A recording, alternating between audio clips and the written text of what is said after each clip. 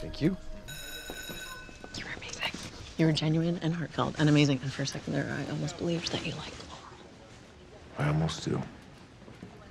Dinah's goal was to convince the city to accept you as a CPD. I would say mission accomplished. We'll see. Emeka will come around too.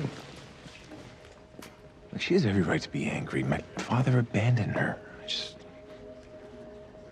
I need her to see that he and I are not the same person. Well, she will, because you're not the same person. Look, that was an excellent first step.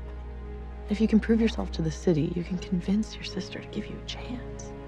I hope you're right.